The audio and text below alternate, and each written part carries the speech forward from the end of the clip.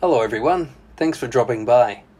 Today I'd like to share with you an issue I came across when recording game sounds for my demo soundboard. It relates to harmonics and how they, if you're not careful, can cause you extra work when trying to translate sounds from the real world to be replicated by a sound chip. The soundboard I made uses the AY38910 sound chip. I'll make videos sometime describing the process so you can use these chips yourself to generate sounds. But today I'll focus on the first step, which is sound characterization, and show you how harmonics can be a source of confusion when undertaking this step.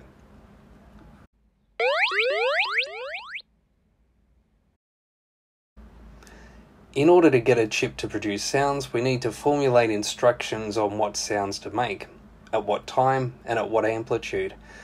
The first step in this process is to record the sound. Then, using instrumentation, we can figure out the structure of the sounds. This is an example of the startup chirps from the game Burger Time. These are presented here as the output of a spectrograph. A spectrograph plots frequency intensity on the vertical axis over time on the horizontal axis. To give you a better idea of what's going on here, here's a variable pitch tone with its corresponding spectrograph trace. Traditionally, spectrographs were used in linguistics in order to analyze sounds used to produce speech. Here's an example. 1, 2, 3, 4, 5. It's quite clear from this that speech sounds contain a complex set of frequencies. I find the spectrograph very handy for characterizing game sounds. Going back to our earlier image of the Burger Time startup chirps, what you see represented here sounds like this. Time moves from left to right, so you can see that the tones start at low frequencies and rise quickly in pitch. This spectrograph looks like a mess of tones. My sound chip only has 3 tone generators. How am I meant to program all of these tones here? And the ones above, do these need to be characterized and included in our sound program? The clue to the answer of this question is that these tones appear at exactly 3 times the frequency of the original or fundamental ones. As it turns out, these are harmonics of the original tones. So the key fact here is that these sounds are not being produced as separate programmed tones, but they're artifacts of the tone waveform. In other words, these harmonic tones occurring at frequencies that are multiples of the original fundamental frequencies do not need to be included in our programming. This knowledge will save you a lot of time. Therefore, in our example, we only need to use 2 tone generators to produce the required sounds.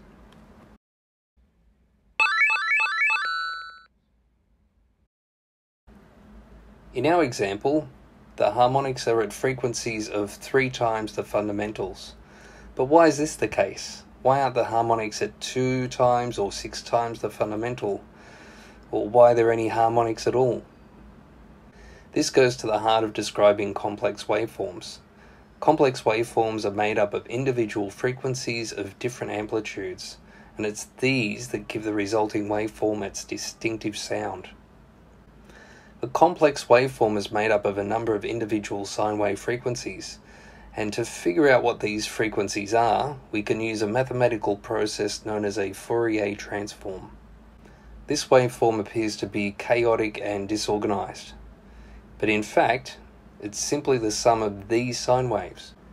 These sine waves each have a single frequency, but when summed together or added together, they produce complex waves. To reiterate, the sum of all of the individual sine waves shown here produces this. Another name for these waveforms is harmonics. Harmonics can be considered as the frequencies that make up a complex waveform, and in the cases we'll cover in this video, they occur at frequencies that are multiples of the fundamental frequency. In other words, they occur at twice, 3 times, 4 times the fundamental frequency, and so on. The takeaway point here is that different complex waveforms are made up of different harmonics.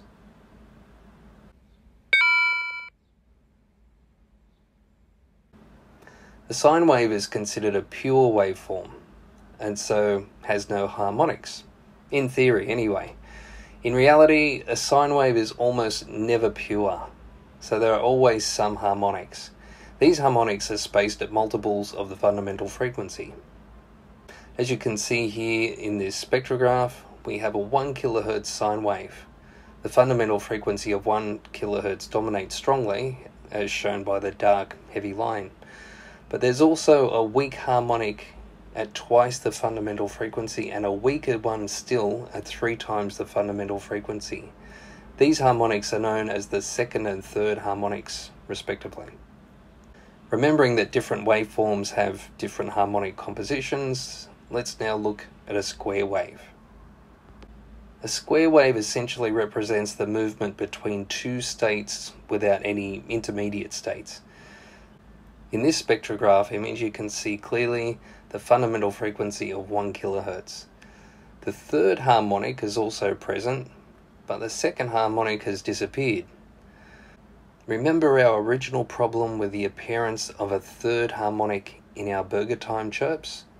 This absence of the second harmonic and the presence of the third harmonic indicates that the tone is not a sine wave, but most likely a square wave. In the case of the AY38910 chip, it can only produce square wave tones. In addition to the spectrograph, we can visually represent these sine and square waves on an oscilloscope using the fast Fourier transform function.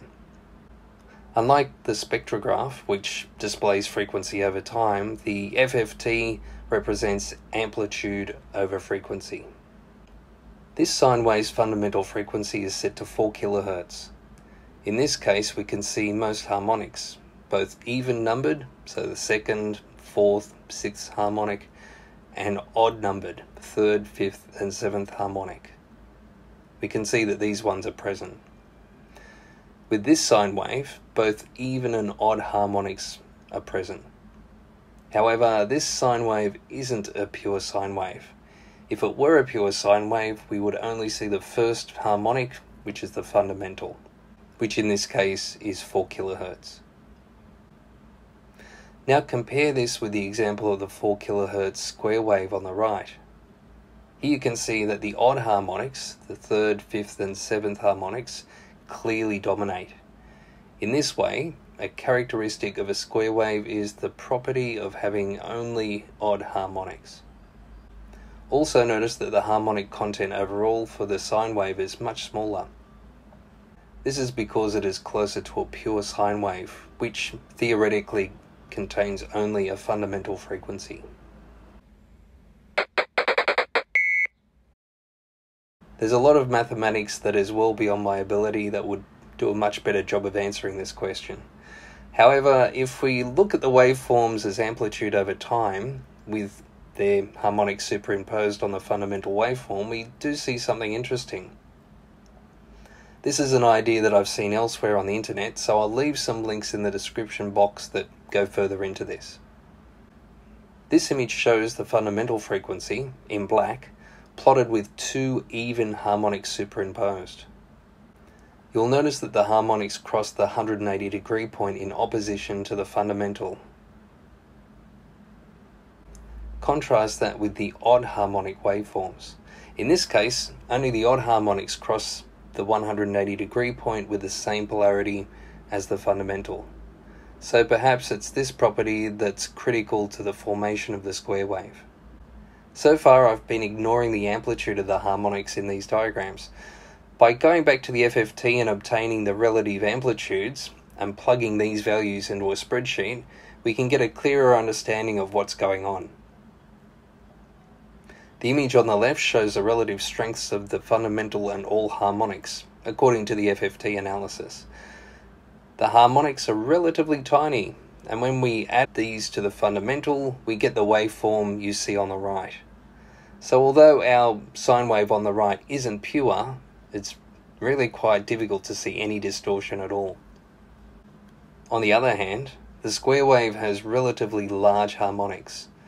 On the left you can see the fundamental in black, with the harmonics superimposed in their relative strengths. The second and fourth harmonic, the red and orange traces respectively, are really tiny. However, the third harmonic in grey and the fifth harmonic in blue are quite significant in size. When the fundamental and these harmonics are added together, we start to see the approximation of a square wave. Remember that I've only added the first 5 harmonics here. If we were to continue adding additional harmonics, dominated by odd harmonics, the waveform would progressively approximate the familiar square wave shape that we're used to seeing.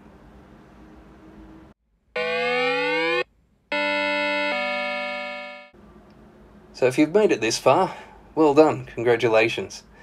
The main point of this video was to illustrate that different waveforms have different harmonic structures, and that's very important and very useful to know when you're analysing and characterising sounds. For those who are keen, let's wind up this video with a bit of a test. So the following is a spectrograph of a loud annoying sound that was coming from a building across the street. The sound source was probably 100 meters or 300 feet away from the microphone. It was a really loud and obnoxious sound. Looking at the spectrograph, do you think the sound was a sine wave or a square wave? And given your answer, what kind of physical process was most likely creating the sound? Do you think it might be from a reciprocating motion or a rotating motion? I'm looking forward to seeing your answers. If you have any questions, comments or suggestions, or if you've spotted any errors, please leave them in the comments section below. Thanks for watching and have a great day.